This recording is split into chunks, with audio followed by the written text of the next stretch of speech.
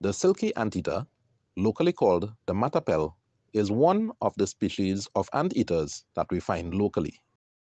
The other is the pygmy anteater. It looks very much like the Matapel, but is much smaller in size. In Trinidad, it is called the pomy one.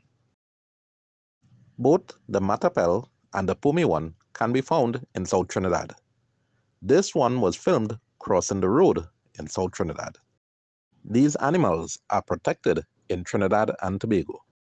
Much like other countries that have the slot and mini slot, we have the Matapel and the pomy one. Like and subscribe to get more info from Hardeo Roopan, the man in the wild.